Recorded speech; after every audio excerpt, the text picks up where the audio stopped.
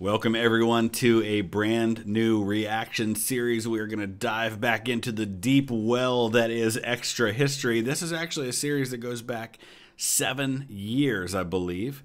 It's called The Resource War, and as I am preparing for my trip to France next week, and a lot of that's going to be focused on Normandy and the invasion beaches, been doing kind of a deep dive into World War II history the last few weeks on my own. So I'm excited to study one of the most important aspects of the war. Listen, by the time you get to the 20th century, World War I, World War II, the other wars that take place during this time, what happens on the front lines is only a tiny fraction of what goes into winning these wars, because you've got the mass scale of production that has to take place in factories on the home front. You've got to feed these millions and millions of soldiers. The U.S. alone, had like 16 million men and women in their armed forces by the end of the war, and we weren't even the largest. I mean, I think the Soviet Union probably had more. The Germans probably had a similar number to that. And then you have the Japanese and the Chinese and India and the British Empire, and which India was a part of at that time, and the French and all these other dozens of nations that were involved in this war. So intelligence is a huge factor. Being able to transport goods and supplies and weapons is a huge factor. Dominating the skies and the seas matter. Technology matters. All of it plays a role in winning this war. So the Resource War is a part of that. So I'm excited to dive into this. As always, the link is in the description. If you'd like to go ahead and watch their entire series, I would encourage that. Watch the whole series, then come back and watch my commentary over the coming days as we add to and we learn together. Let's dive into the Resource War.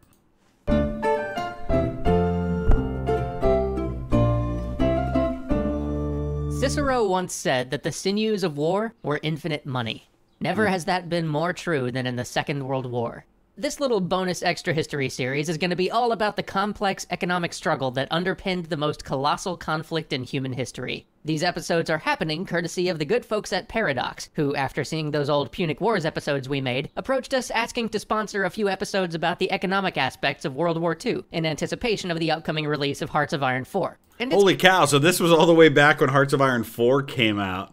One of my all-time favorite PC games. I've done a bunch of series playing Hearts of Iron 4 over on the gaming channel, VTH Gaming. The link's in the description if you haven't already checked out the gaming channel. It's a great topic idea, so let's jump right in. First, let me set the stage. The year is 1939. Storm clouds are gathering over Europe. Hitler has already grabbed Austria, and Czechoslovakia is being gobbled up. The Italians have conquered Albania. Even as many try to deny it, every nation knows war is coming. Meanwhile, in the east, the Japanese have annexed Manchuria and are pushing further into China. Chinese resistance movements have flared up. For all intents and purposes, the East is already at war. Yeah, and a lot of people will say that they really don't consider World War II to have begun September 1st, 1939 with the German invasion of Poland, but rather point to what Japan is doing in East Asia. With China, Manchuria, things like that. You can make that argument, but I think 1939 typically is pointed to because it brings several new world powers into this thing. You got to remember, think about just, for example, the rise to power of the National Socialists is enabled in part because of economic issues that are happening in Germany. World War I was largely won because of an economic blockade of German ports by the British Empire with their navy. And World War II is going to be driven by economics, right? The U.S. and Japan are going to go to war in large part because of access to oil. So this is a big part of it. You can have the most technologically advanced army in the world. You can have the best of everything, and you can have the most of everything. But if once the war starts, you're cut off from the ability to get your army's needs in terms of oil or rubber or aluminum or chromium or whatever it might be, your long-term prospects are not great.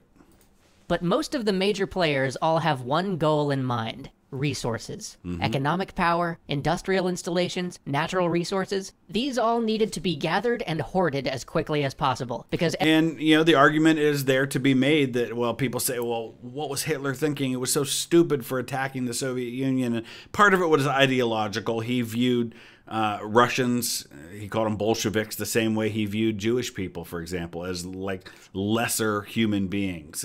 But a lot of it was economic as well, trying to get access to those oil fields in the Caucasus. If you have a massive army and you don't have the resources at home, you've got to gather them somewhere. And that leads you to make decisions you might not otherwise make. Every state knows when war truly breaks all bounds, all the trade that keeps the world economy functioning will grind to a halt. Or so it was thought. In fact, many expected that the European nations would avoid war because their economies couldn't survive economic isolation. But that assumption hadn't kept the First World War from breaking out, and it wouldn't keep the Second. In truth, many of the pre-war planners had learned from the First World War and started preparing for just such a breakdown in trade years. That's a great point, is that, a lot of people argued that World War I could never last 4 years because the countries wouldn't be able to economically afford to keep their armies going, but they found a way. But this time, those lessons have been learned, and so you're looking at your economy and you're thinking, okay, what is it going to cost us economically and in resources to be able to fight such a war, and who are we going to have to conquer to do it? And what are we going to have to save up for? What infrastructure do we need to be building now? All that stuff. In advance. So let's take a look at the economies of some of the major players right at the outset of the war. The first big three are Germany, France, and Great Britain. These are the major European nations that would be in direct conflict with each other from the get-go. Germany, having been disarmed after World War I, had come roaring out of the Great Depression with one of the largest armaments programs the world had ever seen. France had invested heavily in static defenses, and Great Britain had restarted its fleet construction program after the... So, I'll back up there just so we don't miss what he was saying, but a lot of industrialized nations used works programs, public works programs, to help kind of drive their way out of the Depression. Here in the United States, for example, you have things like the Tennessee Valley Authority. You have infrastructure projects, right? The government's investing money into things it needs, but it's also employing a lot of citizens and pouring money into the economy. Well, Germany did that too, but what Germany did was that it focused much more heavily on the military aspect of production early on, whereas countries like the U.S. didn't really start ramping up their military till 1940. Invested heavily in static defenses, and Great Britain had restarted its fleet construction program after the lull for the Washington Naval Treaty.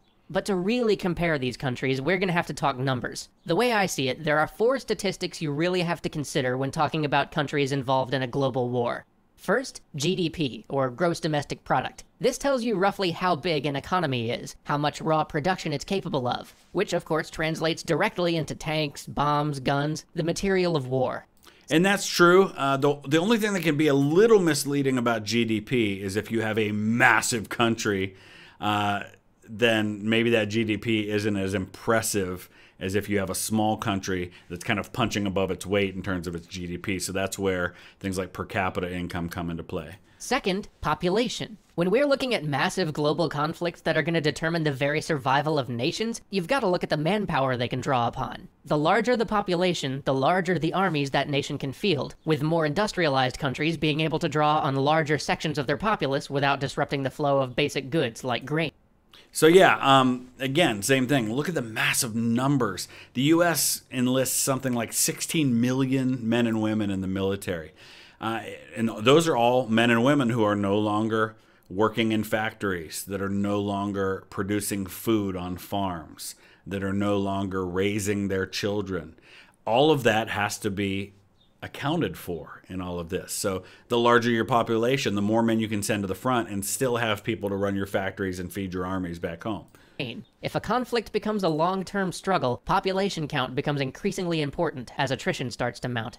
Third, territorial extent. This isn't a perfect measure by any stretch, but it serves to give us a surface-level idea of relative natural resource control. In modern economies that require everything from oil to rubber to aluminum to run, territorial extent gives us a very rough idea of how self-sufficient these economies might be if cut off from global trade. It also tells us how much ground a nation can give up without being knocked out of the fight. Though it is worth noting that greater territorial extent also generally makes mobilization more difficult and defense more complex. So it's kind of... That's true, but for example, in World War I, the mistake was made by Germany thinking that Russia was so huge and therefore would be slow to mobilize. And they ended up mobilizing much faster than Germany expected them to. And it also gives you that advantage that Napoleon discovered and the Germans discovered, that you can attack hundreds of miles into Russia, or in World War II, the Soviet Union, and still not even be close to entering the heart of their nation. And that also stretches you further and further away from your supply lines. And it gives you this long area that you have to defend. Kind of a trade-off in some ways. Fourth, per capita income.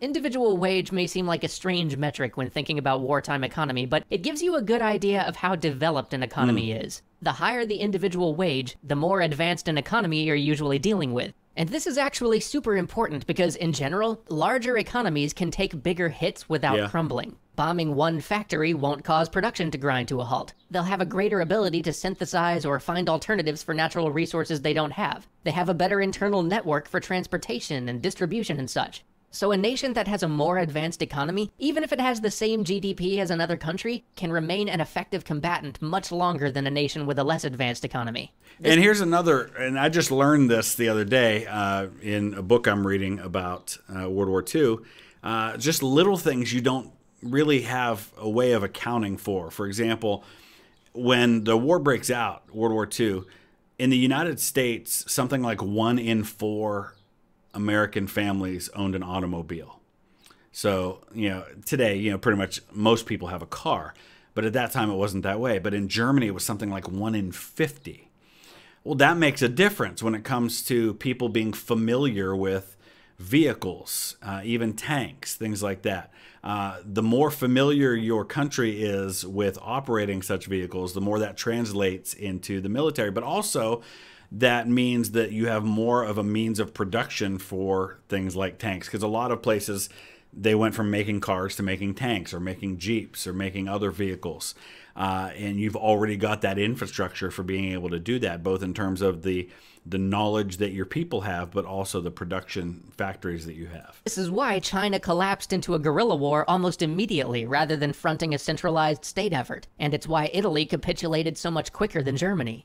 It's also fascinating to think about in terms of the incredible Soviet effort to actually pick up and move their entire industrial base in the face of a German invasion. But we'll get to that later. For right now, let's look at some numbers.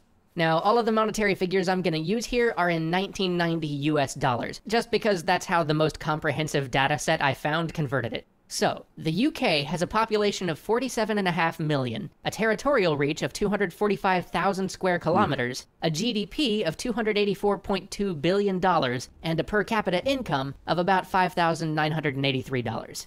So I'm wondering now, does that apply to the entire British Empire, or are we talking specifically just the UK? Now, when compared to Germany's numbers, with a population of 68.6 million, 470,000 square kilometers of territory, a GDP of 351.4 billion, and a per capita income of 5,126 per head, the UK's numbers may look a bit low. But first, we've got to factor in France, which had a population of 42 million, a territorial reach of 551. Germany has some, yes. They've got some in Africa, some in the South Pacific, but for the most part, France and the UK have just massive access to resources. French Indochina, for example, which is Vietnam and others today. Even the Netherlands has the Dutch East Indies. 1,000 square kilometers, a GDP of 185.6 billion, and a per capita income of $4,424. And perhaps far more importantly, we also have to factor in the British Empire. If you add in all of the colonies and dominions that Britain held at the time, that's a whopping 483.8 million people, 34,179,000 square kilometers in territory, and 391 billion in GDP. But granted, if you leave out some of the more economically advanced dominions like Canada and Australia, the colony's collective per capita GDP was only $627, so less great. Sorry, I know that was a lot of numbers, but what does it all tell us? All of those numbers basically tell us that Germany needed to win this war before the UK could bring its empire to bear. Yep. But it also tells us that the British Empire was unwieldy. It was spread out, and it had an incredibly low per capita GDP in a lot of places, which meant that there wasn't a lot in those places that could be diverted to war production, and those sections of the empire would probably collapse at the first show of hostile force. And that reality very much played into the overarching strategy of the war. Blitzkrieg was not only a tactical or even a strategic idea, but an operational one. Germany had stockpiled material before the war. They believed they had better military leadership and better esprit de corps. Their great hope was to expand fast enough using those early advantages to win total victory. But yeah, so again, the idea here is we know that the longer a war goes on, the less likely it is for us to win. So we've got to win fast and hope that's enough. And the Japanese had the same idea in striking the United States at Pearl Harbor, right? They knew there was no way they could win a long-term conflict with the Americans in the Pacific. So you make a quick strike. You hope that gives you enough time to do what you need to do to build yourself up, and then hope that the U.S. is set back to the point where they won't be willing to pursue this long term. Their more realistic planning told them that they still had no choice but to expand rapidly, so that they could bring in the resources, population, and industrial capacity that they would need to fight a protracted war. Seizing an early advantage was Germany's best chance. Meanwhile, on the other side of the world, Japan was in much the same situation. The famous Japanese Admiral Yamamoto estimated that he could win for 6 months if the US entered the war. Yep. But if Japan had not secured victory by then, loss was assured. If we look at the statistics for Japan and China, which I'll put down below just so I don't belabor you with more numbers, we can see that China has a substantially higher population, and thus also a higher GDP, but a much lower per capita GDP. Meaning that China would probably lose a conventional war, but they'd still be very hard to occupy if they got any outside help. And then there were the two wild cards, the United States and the Soviet Union. The Soviet Union had vast natural resources, a huge population, and a high GDP, but with a low per capita wage, meaning they had a less advanced economy than many of the other European powers. Russia would play an enormous role in the struggle to come, but economically, its entire focus would be using what industrial resources it had to arm and equip the vast forces it could muster. The United States, on the other hand, for the entire length of the war, from 1938, well before it was involved, to the war's conclusion in 1945, had a GDP greater than every major Axis power combined. A GDP which was also greater than all the other major allies put together. Not only that, but the US was protected by oceans from the conflict itself. This is why the United States would serve as the arsenal of democracy.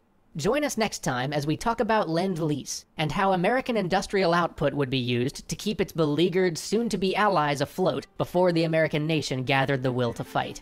See you then.